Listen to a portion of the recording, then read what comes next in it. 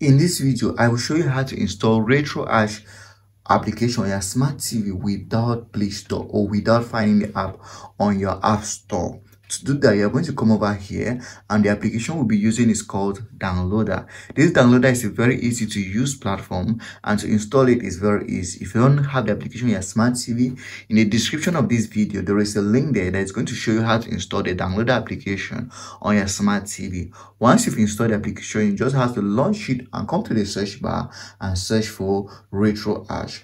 So what this application does is that it shows you sources on the internet where you can install any APK, media, files, and documents straight to your smart TV or a smartphone device. So it's a very useful application that you must have on your smart TV. Remember, the link in the description is going to show you how to install this application on your smart TV. Once you type in RetroArch, we are going to go ahead and search. Now, Downloader is going to show us where we can install the RetroArch to our smart TV. And as you can see on my screen, here are the various sources you can install RetroArch. So I recommend you to come to the third option and click on it.